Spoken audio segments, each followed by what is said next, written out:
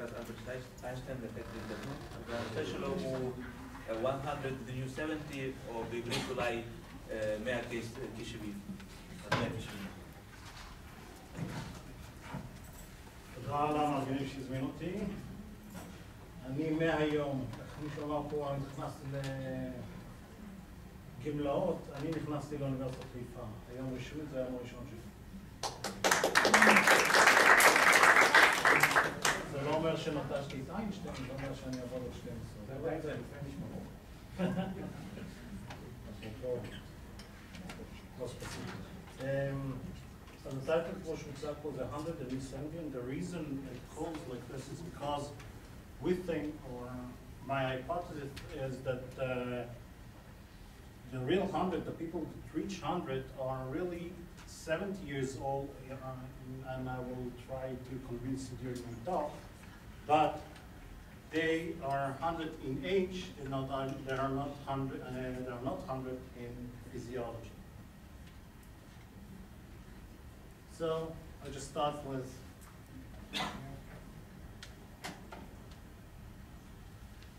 just for acknowledgement that if I won't have that time at the end of my talk, this is to pay tribute to the people who involved with this work and the institute that funded this project. And as you can see, all of them are from the United States, so the work was done at Einstein. Okay, so let me give you some fact about people who are 100, and what you see from this slide is that during the last years, or if we look cross-sectionally from 65 to 100, we see that the amount that people put to buy either treatment or drug or medicine during is reduced with age. So this is one example that might raise the hypothesis that people who are between 95 and 100 are more healthier than people that are 65 or 70. It's close to 1/3 of the amount they spend on health at this last age. Another example of what I just show is that during the 100 years old, I'm talking about the last 2 years before those guys died, is like 1/3, as I said earlier, 24,000 versus 8,000. The 100 years old guy are spent on health associated either drug or treatment, $8,000 versus 24,000, the people who are 60 or 70. And this comes to what we did like how long ago, 9 years ago. What we saw is that we divided our population, and I will elaborate more in the next slide, that we have 3 populations. One is the problem, which are the centenarians or 95 years and older. Then we have their offsprings, okay? And then we have the control, which are unrelated to the problem and to the offspring, but they are 30 years younger, okay? So if you look at those groups, you look at the percentage of hypertension, you see that the probable are the same prevalent as the control. The same happened with diabetes, myocardial infarction, and stroke. If you pay attention to the green point, you see that the offspring are much healthier compared to the control. And this was shown not just in our study, in multiple places. Then I want to show you about lifestyle. So what we learned from the previous slide is that control and centenarian are the same level in the sense of prevalence of age-associated disease. Next, we look at the lifestyle. Okay, so if we look at compare the centenarians to the control, I have a pointer here.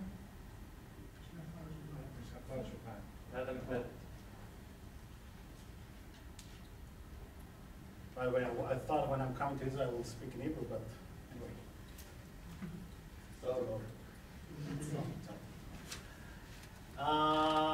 What we see here, if you look at smoking cigarette, there's differences between men's Exceptional long-lived are smoking less, but the female are smoking the same. Consume alcohol daily, they are the same. Regular moderate physical activity, basically couch potatoes. So the exceptional long-lived versus the control are not significant, the same as in the female. Diet, they eat the same, okay? Let's move further. BMI, they are obese. If we calculate the percentage of the people who are overweight or obese among the centenarians, there is like 45% of them either overweight or obese.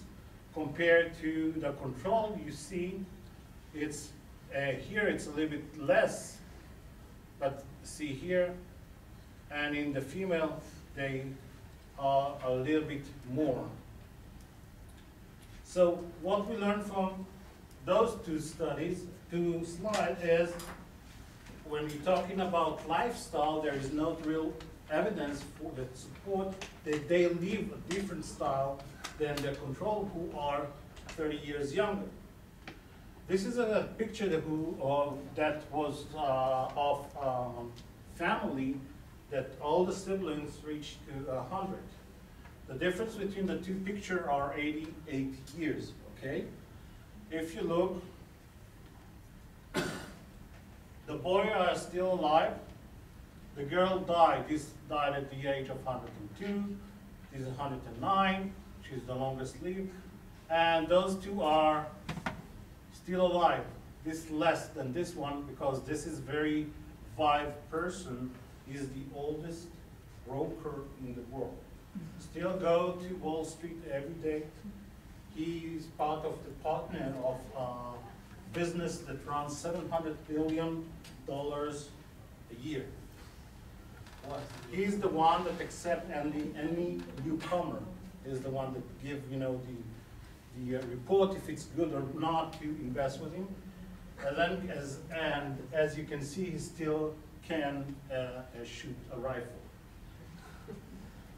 Okay, so another slide that example to what I'm saying that 70 is the new 100 is this guy. See, this is 100 years old, and this is his son. You see, he still has, this is his own teeth. This is not new. Look at the skin.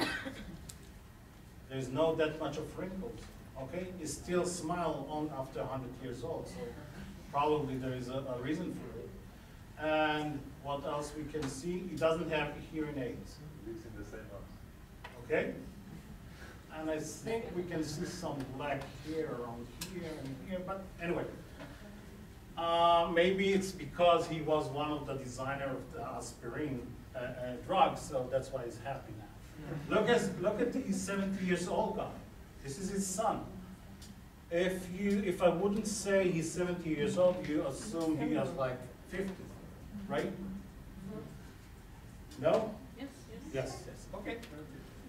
So from all this bunch of slides, what we saw is that environment probably it's not the reason for longevity in those old age guys. So what else? What else? Genetics, right? In order to do this genetic thing, we actually near Basel, I had started this study in 1998 before I came to the lab. And so far we recruited 540 centenarians, 750 control, 750 offspring, DNA, and so forth.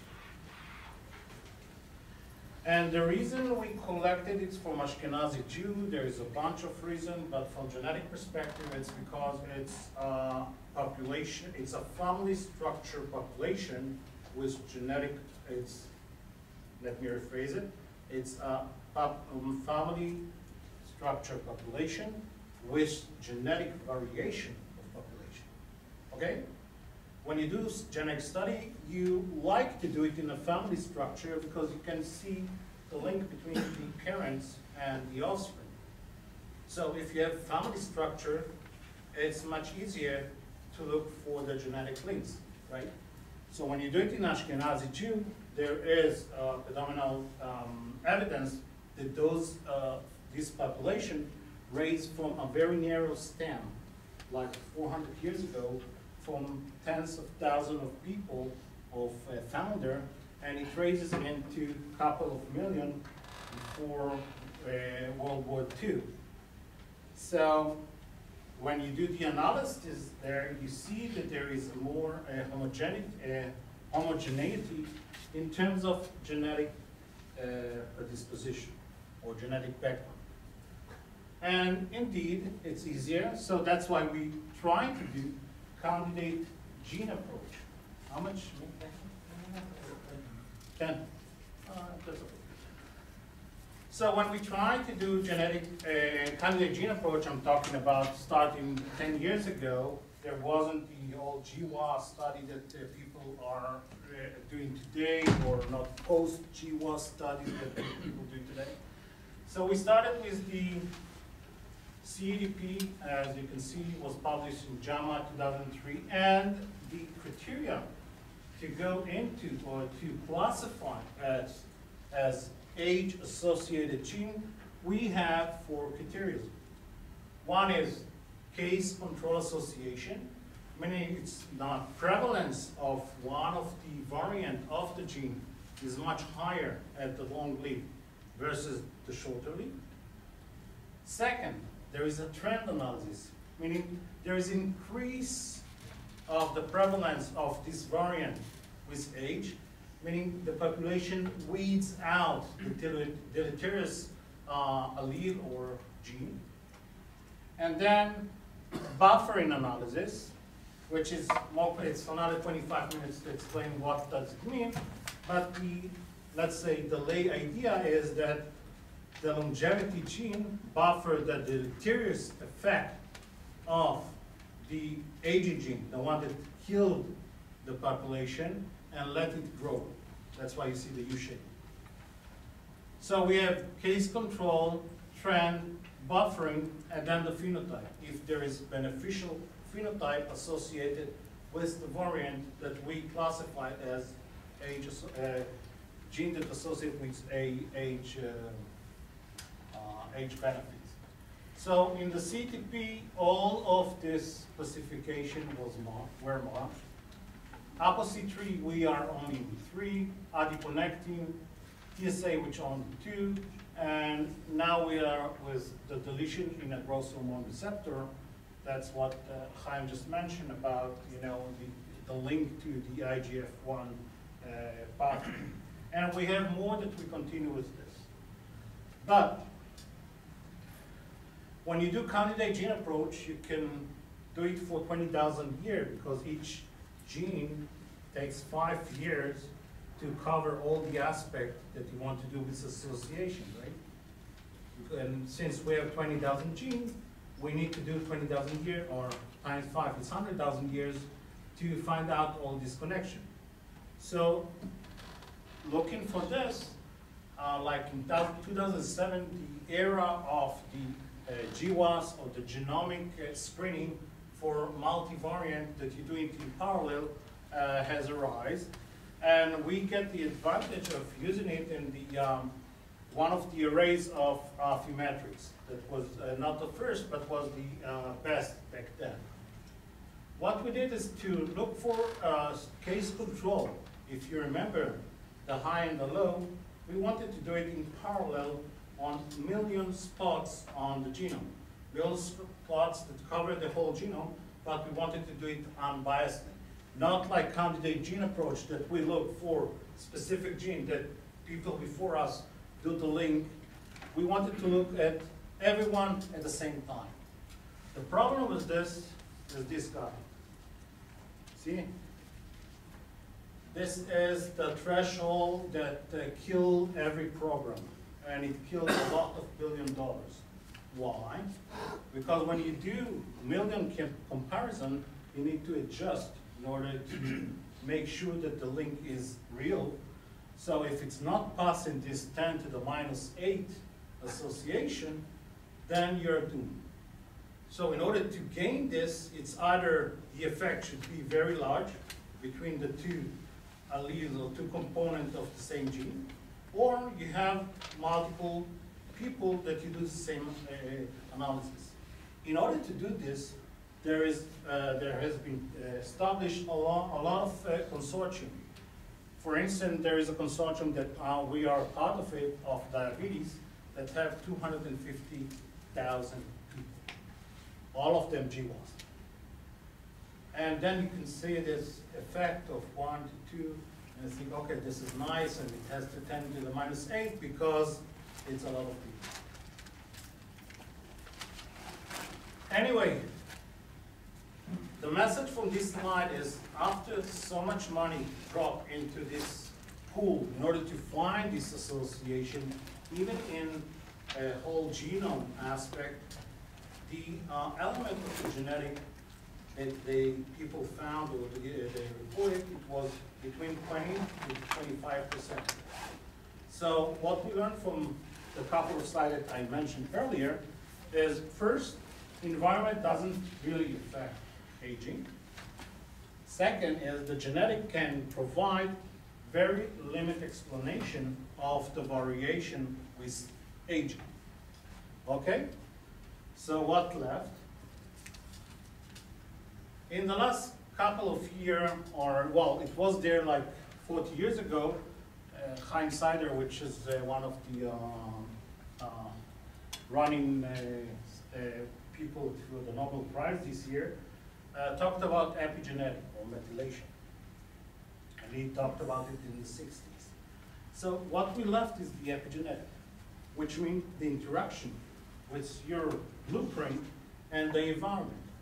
So there is some curtain that is between the environment and your genetic that help you cope with different environments and let you live longer. So in 2005, Fraga et al. Published a way or a system to measure difference in epigenetic predisposition. He took a twins 3 years old and a twins 50 years old. And he compared between those twins, what he saw that between 3 years old to the 50 years old, there is increase, like exponential increase of methylation, of changes that can say there are some interaction that increase with age. In 2013, actually this year, this study was expanded into a couple of hundred people, and as you can see, with age, there is increased methylation, but they stopped at the age of 90.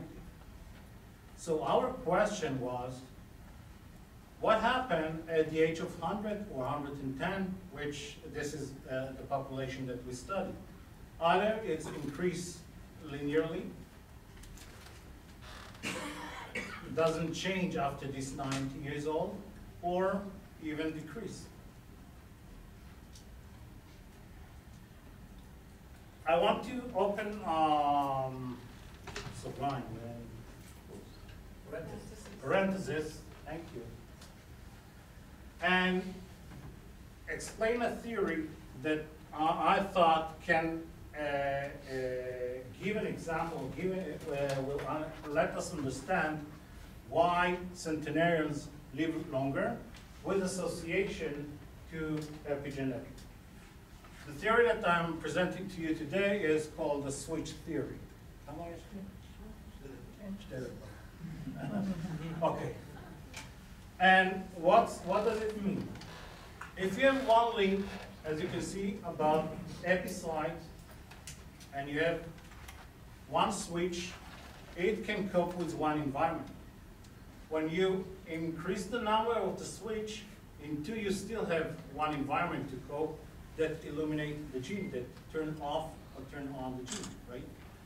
If you have three, you can cope with four environments, And if you have 4 switches, you know, if you turn 2 of them and 2 are down, the combination between those 4 give you a possibility to cope with different, like 11 different environments that each one you either will turn on or turn off the gene. Those switch as the epigenetic sites or CPG site that are within the CPG island. In more cartoon way, so you can have, this is the original, the turn on, green is turn on, and red is turn off the gene. So with aging, it's either you increase the number of CPG island, meaning you inherited with those places. So if you're a centenarian, you probably will have either more CPG island or more CPG site within those islands, or it's different way of light. And by this, you will either turn off the gene, the combination between those CPG sites, or turn on the gene. So if we take environment 1, as you can see, the combination between the CPG site is either methylated or unmethylated. This is methylated or unmethylated. You turn on and you turn off the gene. And in environment 2, you will turn on the gene. So, and in environment 3, as you increase the number of this environment, or environment 3, again, it's another combination that turn off the gene. So, when you zoom in, those CPG island, so with aging, you increase the CPG island, or you inherit it. And how am I going to do this? As first, I want to see how many sites were methylated. And this is, I want to expand in the, I will explain with the help Tagasi that I will perform in 1 minute. Or sequenom assay, that you just zoom in on a specific site and see all the epigenetic sites that are turned on or turned off, and either turn on the gene. And this I will learn by QRT-PCR. So if I summarize what I see here, what I hypothesize is that in centenarians, they already born with those either extended CPG island or extended CPG site. And if you remember the switch theory, it gives them the flexibility to work in different environments. So that's why we don't see the environmental effect. And think of it, because it's already there when they are, when they were born, they can inherit it to the second generation, to the offspring. So that's why we see that the offspring are healthier than before. They already inherited this. The problem is to prove this. So in order to prove this, what we do now, we have whole genome sequence. How many? No.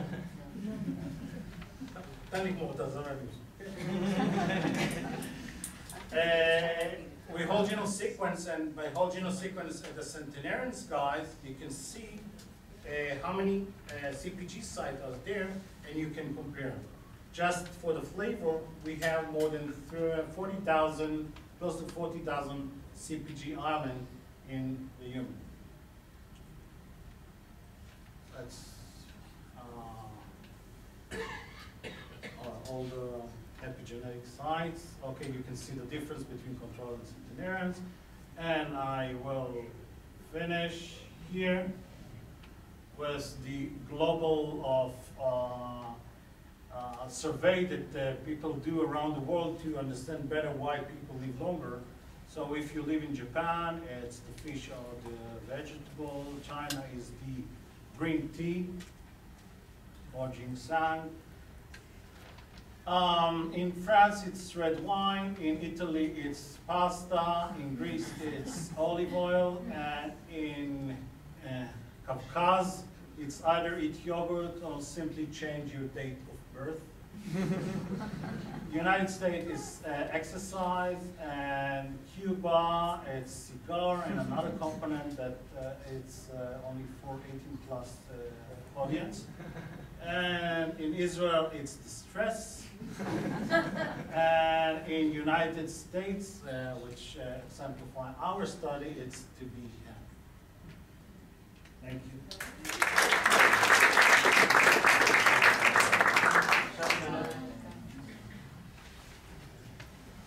Yeah, okay. In your buffering data, the lowest point of the turning point was around 80 years old. Right.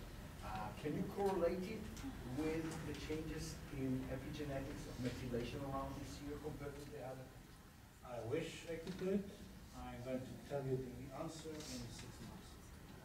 You're looking at it. Yeah, the idea is to epigenetic autophagy, which is what I wanted to say. It's epigenetic profiling of people along the age axis. So we have started with the 95 and the 70, but we're going to populate all those guys from the and see if there is buffering, if it's in the buffering. Yeah, it's effective buffering. Yeah. What do centenarians die of? What do centenarians die of when they finally die? What's normally the cause of death? Very good and interesting question. Well, since there are centenarians in the Ashkenazi, there is a problem with doing post-mortem in Ashkenazi Jew. It's a halachic way. Don't go into it. But in Germany, what they did is they took 100-years-old guys. What they found out that 18% of them die with no explanation. Just they decided to die and they died. By the rest. But for the rest, the prevalence of the explanatory why they die is the same as old people around the age of 75, like cardiovascular disease, like pneumonia, or other stuff. But that's it. Yeah. I just want to make sure that I understood correctly. You said that there was no effect of lifestyle in the centenarians, but in regular people, I assume there is on effect on longevity. I'm not clinician. What I showed you is they live to 100 regardless of the lifestyle. So they smoke, it doesn't affect them. They eat, it doesn't affect them. They are couch potato like everyone else, and it doesn't affect them. If it's affect the 90, I believe that the 70 years old, the one that life expectancy when they get birth, when they don't have longevity in the family, and the life expectancy will be 80, it will help them reach this expectation. And if they won't live the good lifestyle, it might, we call it shortevity. They will live less than what expected for them to live. But yeah, for them it doesn't affect. That's what I'm saying. One last question. Did you check also the In terms of what? Yeah, there is in the GWAS there is not that much of mitochondrial DNA there, but unfortunately, if the ones that are there, there is not significant evidence for, I say, over or not a higher prevalence of beneficial variant, genetic variant. You check. Yeah. Do you have an idea how the epigenetics, let's say, will be increased? First of all, in the regular population of the short. You asking if the increase with what? His age? Or? No, increase with any external intervention. Since I believe the epigenetic is the interaction between environment and the genetic blueprint, and by saying environment, I'm not necessarily squeeze myself environment, the outer and the inner. environment for me, it's also the organs, the cell around, the plasma, the inner, even the inner cells can affect this interaction. They can make this interaction. So the question again, coming to you, if you're talking about an inner side, if it's possible, it's possible. But as I said, because the environment is so global, I'm not sure that you won't see the effect regardless the outside. But if you're talking about the theory, the switch theory, what you see, it's why the lifestyle doesn't change is because they just put a different switch and different that interact with the environment. And think if you know the industrial revolution about those flies, not fly,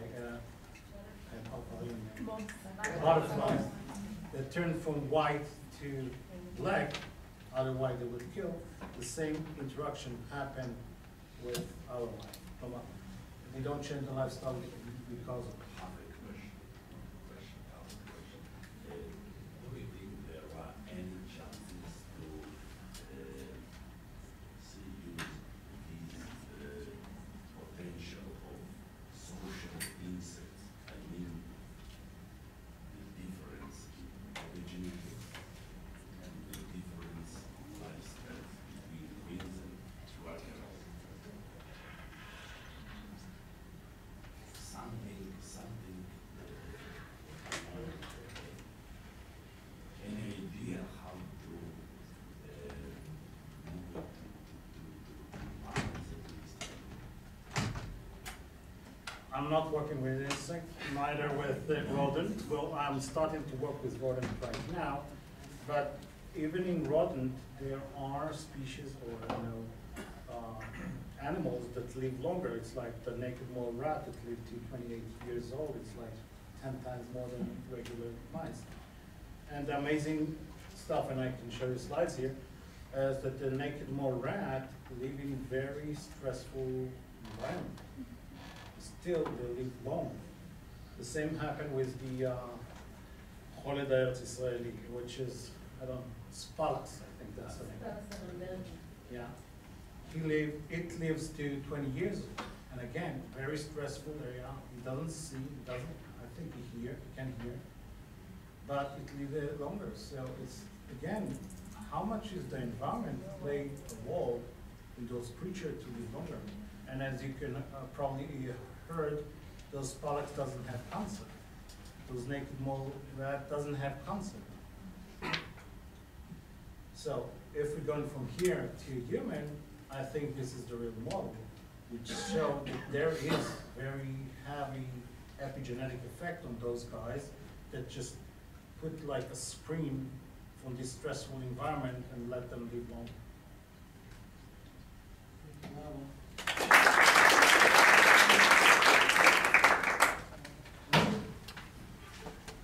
ההרצאה האחרונה לפאנל הזה היא על ידי פרופסור אסתר פריאל מאוניברסיטת בן גוריון, והנושא הוא Telomerase Activators, the Fountain of Youth, מעיין הנעורים.